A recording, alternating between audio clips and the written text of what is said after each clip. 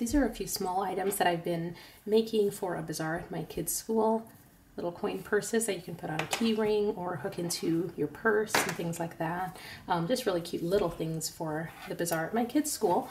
And I've been making these also. They're little pen pouches that you can put into a backpack or into your purse or what have you.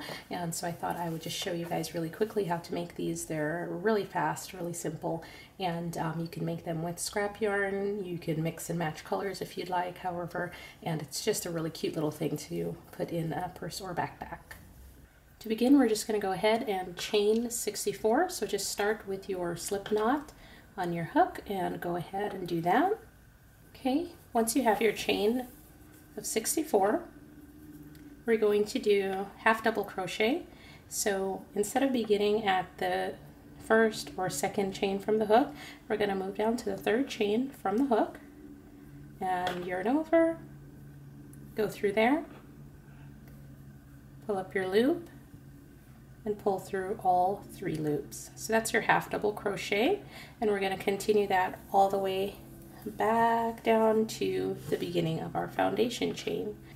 And here's a close-up of that half double crochet. I'm going to yarn over 1, 2, 3. We're going to go into the third chain from the hook, pull up your loop. You now have 3 loops on your hook. Go ahead and pull through all 3. And that's your first half double crochet.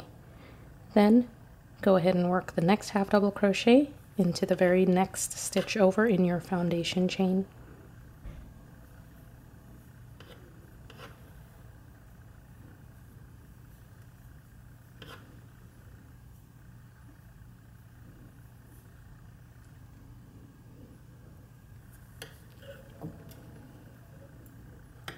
And here I'm going to mark my first half double crochet so that when I get back to that side, I'll know exactly which is my last stitch. Once you get to the first chain in your foundation chain, continue with doing your half double crochet into that spot just as you did with all of the others. So there's our half double crochet, chain 2, turn your work, and we're going to do the same thing here, doing a row of half double crochet in each stitch.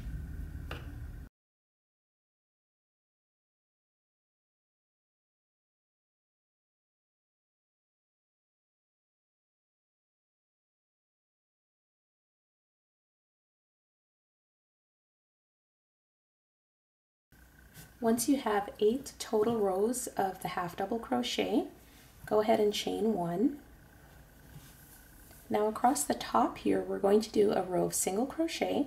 Then we're going to make a few chains to make the loop that will attach with our buttonhole, and then we'll go ahead down the rest of the pouch.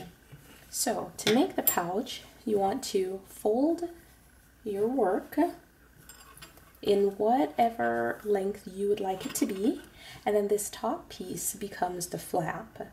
So you can take a pen and just measure it out to make sure that however long you have made your folds, it will fit the things that you want to have in your pouch. So once you have it, fold it over. You can go ahead and use a stitch marker to kind of just hold it in place so that you know exactly where you would like that fold to be. And we'll mark this side also.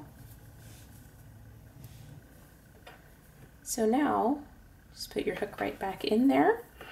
We had done the chain 1 after we were done with this very last row. And now we're going to do single crochet across the top. So just kind of go into whichever spaces you can right here to make that nice edge. Now once you've gotten to just about the midsection, we're going to do that single crochet and then go ahead and chain. I'm making a chain of 5 because that will work with the size of buttons that I'm going to be using here. So you want to make a chain of how many ever would loop around that button that you're using. So I've done 1, 2, 3, 4, and my last one, 5. And then I'm going to go right over here and make a single crochet.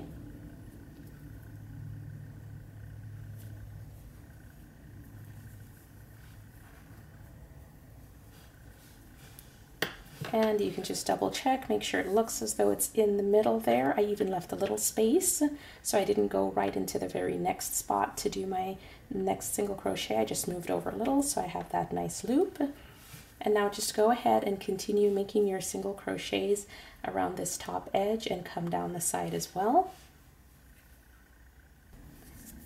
Now you can see I continued my row of single crochet. I started that right up here, went along, did the chains for my loop, and then I just continued my single crochet all the way down. Once I got to where my stitch marker was, I took out my stitch marker and continued doing this row of single crochet.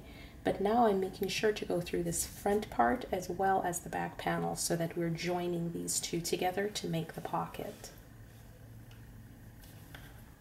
Okay, I've made it all the way down this side of the pen pouch. I went ahead and slip stitched into this very last spot.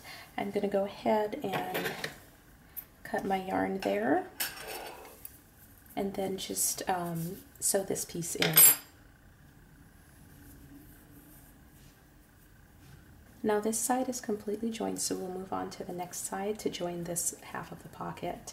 You want to make sure that you're nicely lined up still on this side and your stitch marker is in there, so we can go ahead and just join into this piece right here. So we'll take our yarn, go through one of these final areas here, and then just add in your yarn to this side, and we're going to continue doing the same single crochet up this side of the pocket as well.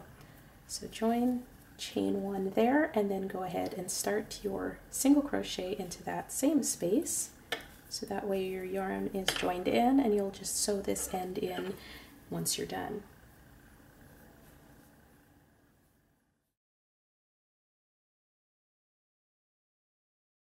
Okay, I'm all done with the pouch that I made in this video. This is my final result. I put on the button, all of the sides are sewn up and everything. So I wanted to show just a little bit of a comparison.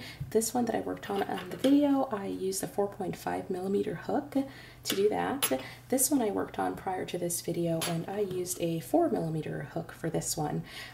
You can clearly see this one came out a lot smaller than the 4.5mm hook because it is smaller, so the stitches are closer together and tighter.